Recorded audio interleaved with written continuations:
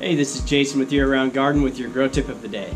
When growing plants or edible crops indoors, we are always trying to create the optimal conditions for growth. But often those can be just as conducive to pests. A natural solution that can supplement or replace insecticide is the use of beneficial insects. Here are a few to consider. Ladybugs are generalists and they consume whiteflies and mites but prefer to prey on aphids if given the opportunity. Green lacewings will consume a wide range of pest species but are partial to aphids and mealybugs. Beneficial nematodes are tiny round worms that can control fungus gnats, thrips, and other species of flying and crawling insects. They achieve this by preying on the insects in their larval stage.